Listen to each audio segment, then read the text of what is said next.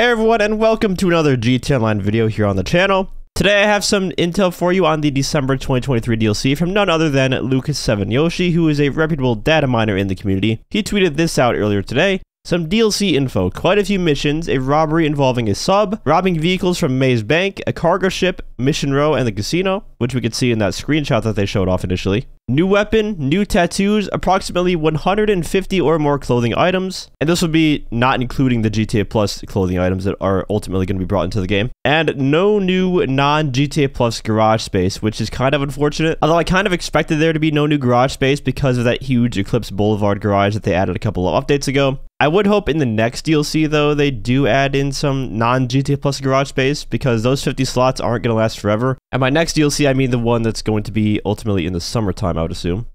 Overall, this seems about on par with the Drug Wars update, because if you think about it, Drug Wars was really only like 5 missions, not counting the drip feed. And I guess there was the whole business aspect too. But I also doubt this is everything, because he doesn't mention a vehicle count. We can expect anywhere from like 14 to 17 new vehicles with a GTA Online update usually, with 6 to 8 releasing on day 1. And Rockstar already mentioned there's going to be a holiday event thrown in there too, so I would expect a little more content than what he says here. I am quite curious what that new weapon is going to be. Hopefully it's something that's actually usable within normal gameplay like the SMG was from the last update. I'm personally hoping they throw in some more cut weapons like the programmable AR or some Baldigate Tony weapons from GTA 4.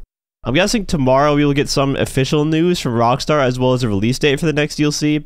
It's still possible they could say something later today, but it would be unusual. Anyways, let me know your thoughts on this information down in the comments. What do you hope the new weapon is going to end up being? And if you enjoyed the video or found it helpful, feel free to leave a like as well as subscribe to my channel for more GTA Online DLC coverage. I also want to give a huge shout out to my channel members for your support. If you'd like to become a member for some exclusive perks, you can either use the join button or the link that's down in the description.